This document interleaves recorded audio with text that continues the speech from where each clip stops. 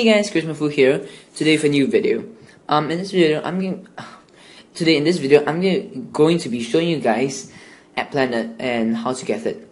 So basically, as you can see, I have App Planet over here. It's called App Planet Market.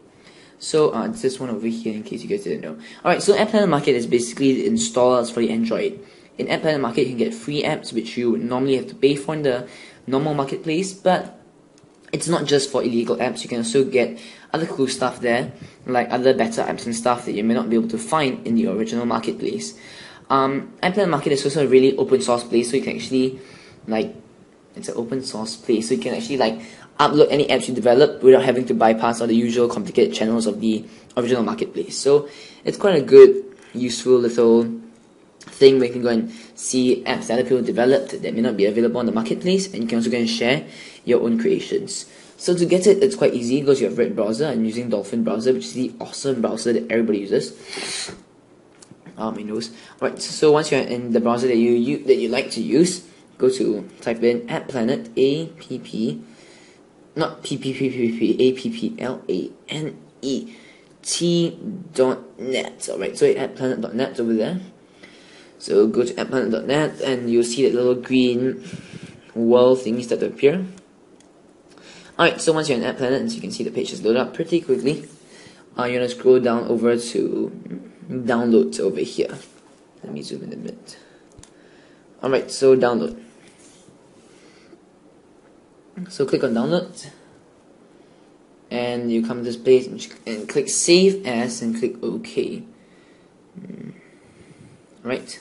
So you can see, I'll start downloading the thing.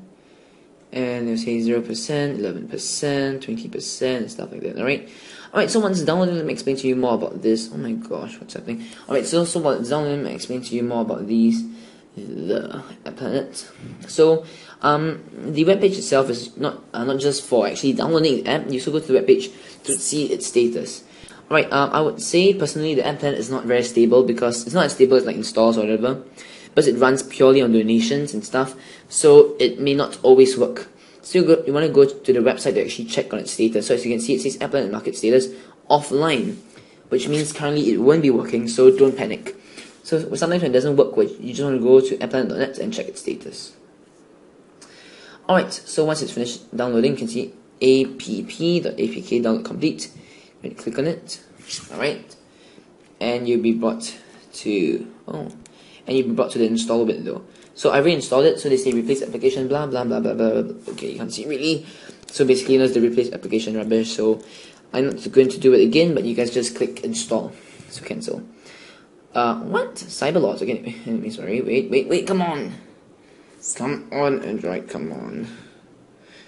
Okay. So anyway, see, why does my Galaxy Tab never behave when I'm showing it? Alright. So as you can see, I have App Planet over here. So we'll just open it up.